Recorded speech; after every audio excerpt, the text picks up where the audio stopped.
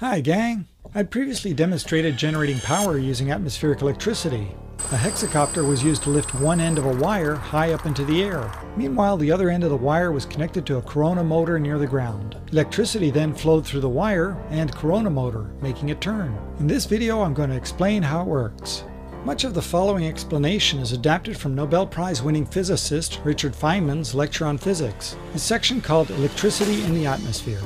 For every meter you go up in the air, the voltage increases by around 100 volts, or we could say around 100 volts per yard. We can draw these voltage increases using what are called equipotential lines. Notice that the ground is negative and the sky is positive with respect to each other.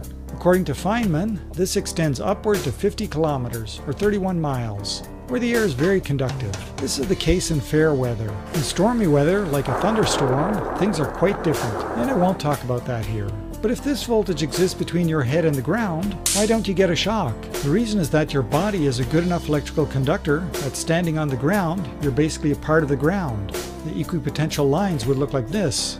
There's still effectively 0 volts between the top of your head and ground. Similar effects happen with trees, buildings, and so on.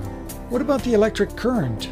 A downward electrical current exists and consists of positive ions, molecules or clumps of matter that have a positive charge. These ions are moving slowly toward the ground. The current density from these ions is very small, around 10 microamps or 10 picoamps, crossing each square meter or yard every second. So in any small area, there's not a lot of power. And that's the explanation about atmospheric electricity adapted from Feynman's lectures. To take advantage of this atmospheric electricity, we electrically connect one end of a wire to the ground and lift the other end up into the air.